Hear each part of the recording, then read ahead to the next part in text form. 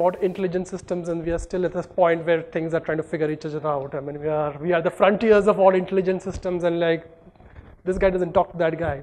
So typically, this is what you would do. You would go to one of these sites, like a Kayak or Goibibo or Cleartrip, cheap flights, and they will ask you a whole bunch of questions like, where are you going? When are you going? Who are you going with? Why are you going? How are you going? I mean, 20 questions you need to be answered before you actually kind of, it's a little bit painful, and by the time you search for it and all of that, it's kind of, so essentially this is what I realized is that if you're thinking about a quick getaways aren't really quick at all in most cases kind of thing. You would, on the average, people when they plan holidays, they visit about 38 apps or websites. Very often they'll start with Google, they will go somewhere else, they will go 20 things. Someone will tell them, have you checked out this awesome new app, they're giving 30% discount? And then they realize that's not on my sector. It takes apparently 47 days, and there is an average of 81.6% cart abandonment. I'm sure you all understand cart abandonment. I'm sure you do it all the time. You put things in your cart and you don't buy anything. I do it. So this is the world of travel. So if you look at the cart abandonment across industries, fashion is high, but travel is the second highest after non-profit. Ooh, that says something about us. We actually probably are abandoning carts in non-profit, saying that I'll pay you money, and then I'm saying, no, I won't pay you money. So anyway, travel is the second highest. And before that, within travel, if you look at it, people actually tend to honor car rentals more than they honor OTAs. So essentially, this is how it happens. There's car rental, cruises, airlines, OTAs, you name it. This is how the cart abandonment overall works across all of these kind of things. So to introduce myself, I am J. Dutta, and I work for that OTA. The one where you saw the cart abandonment was the second highest, and in the travel, which is also the second highest. So as you can see, I have a wonderful job. I lead the design UX for Make My Trip. Make My Trip is a NASDAQ-listed company, has been around for 10 years. When I keep talking to designers, the usual thing is I want to do a startup in travel. And travel is the hardest place to do a startup in because it's so complex, like what you saw there. There are so many sort of touch points and movable parts, and I'm sure these guys have been doing a wonderful job of organizing a conference for 10 years. You know, the parts are all movable. Someone doesn't get a visa, someone's airline ticket changes, something happens. It's crazy. So I think, I mean, guys, round of applause for UX India, by the way, guys. It's not easy to do conferences because we are doing one and we realize that we completely empathize what they are going through, kind of. So I do a conference called Design Up, which is a broader kind of a thing. Broadly, I've been there, done most things. I've done one failed startup and one successful, I wouldn't say startup. Those days, they weren't startups really. They were like a consulting company. I used to work in Manchester, did my own company, run it successfully until the 2008 recession hit.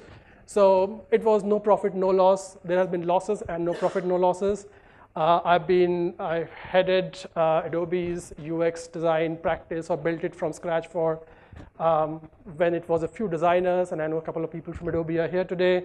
I was at Flipkart. Flipkart, I didn't last that long because Flipkart is a very interesting place, but I learned a lot. I think I would say that hard places are also great places to learn. So I think I'm a type designer. So okay, so I'm going to be talking about the ship of Theseus way or approach to redesigning things.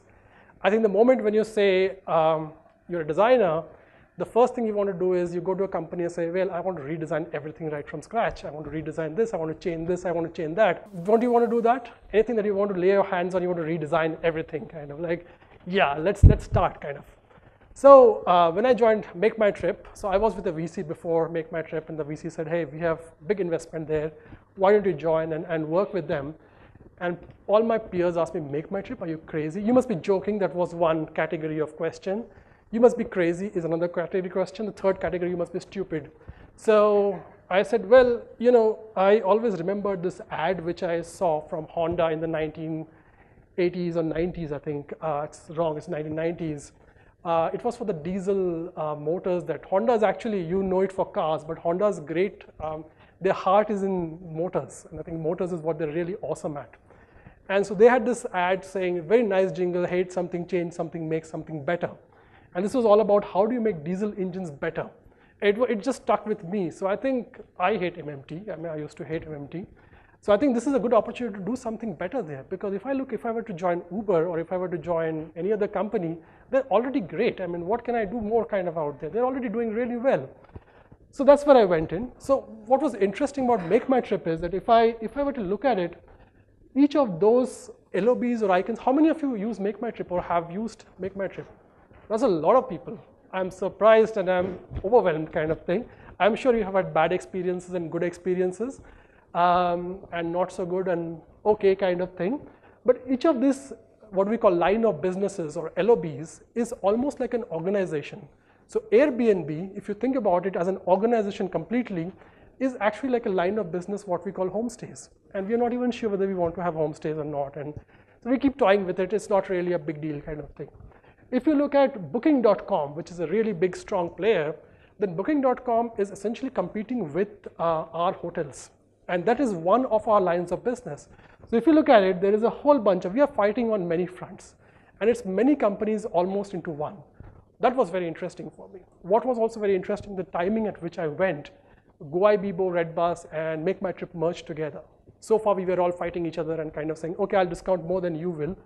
And when you start discounting wars, I think you don't focus on product, you don't focus on users so much, you focus on acquisition, you focus on giving money to acquire users who are not going to be loyal anyway.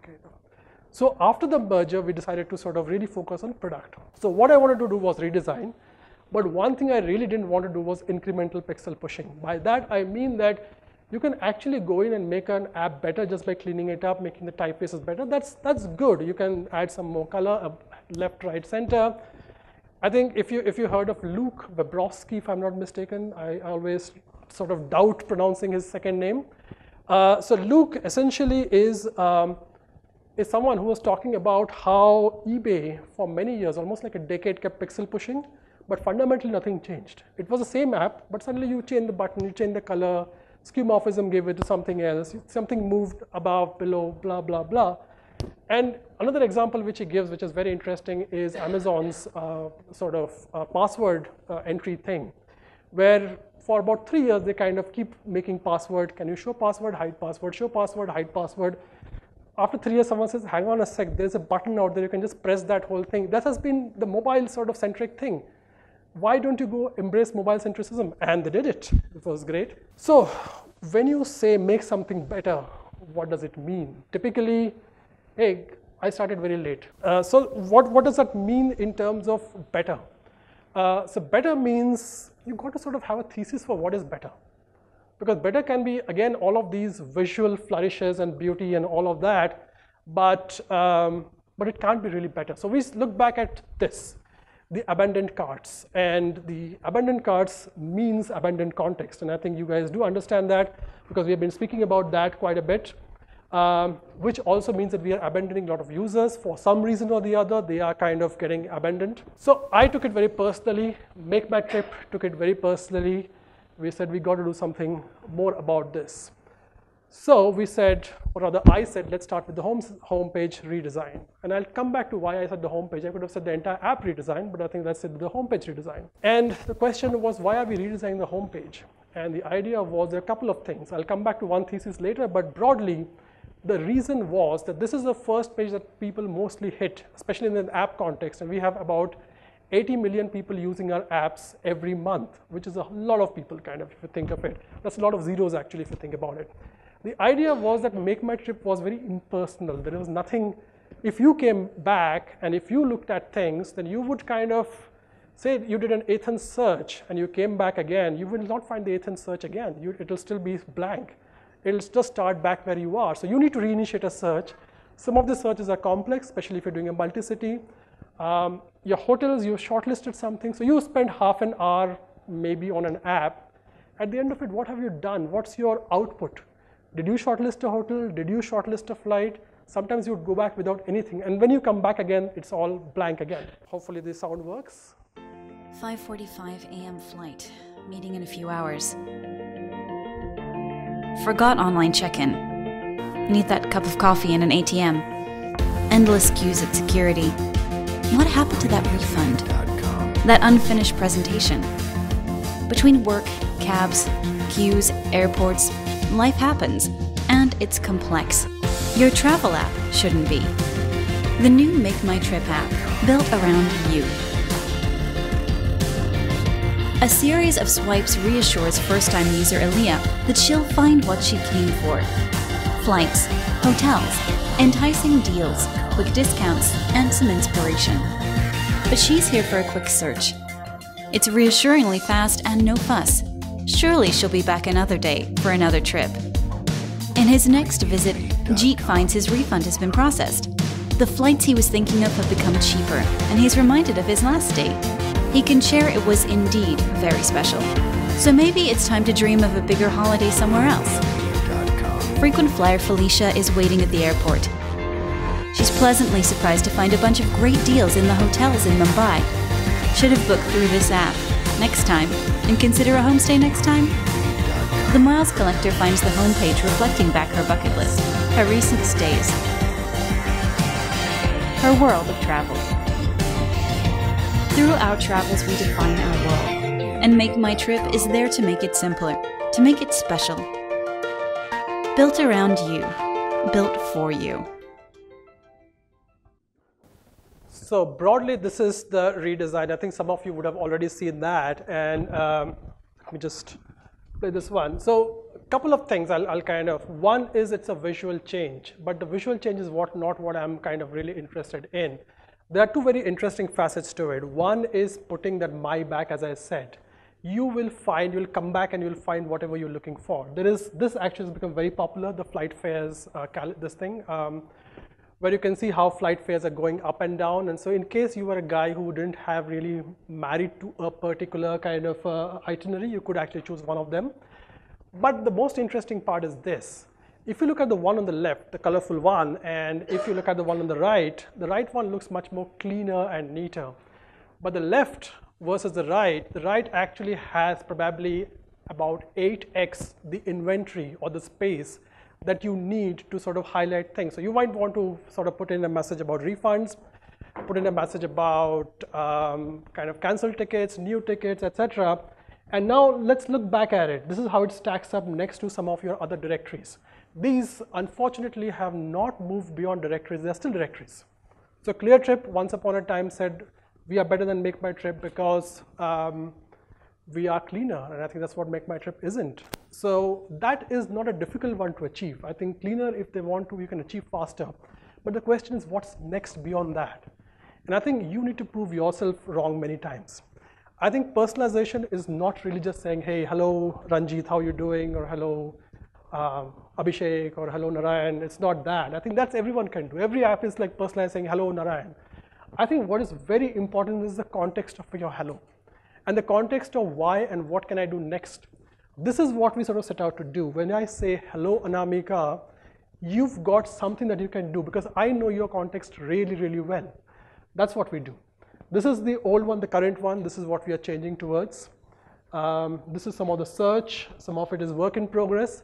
So another thing you'll notice is that this is a homepage change. I told you it's a homepage change. There are some bits and pieces which we are working towards.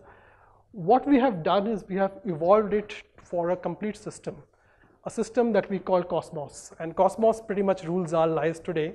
It's a library, it's an asset system, it's a system of multiple interactions, patterns, and so on and so forth, built by these folks. We call it NH44 because the moment we call it Make My Trip, someone will say, hey, I didn't get my refund.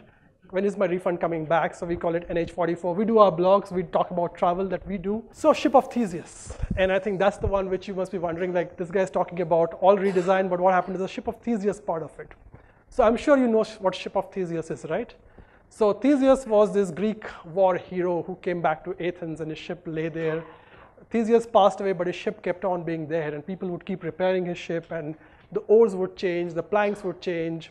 And this has become a very interesting paradox in philosophical terms, that if the ship of Theseus is kind of completely changed, that is it the ship of Theseus? Because it's no longer the same ship. So usually this is what kind of Theseus did. He moved fast and he broke things, and he broke the Minotaur's head, married his daughter, did a lot of things.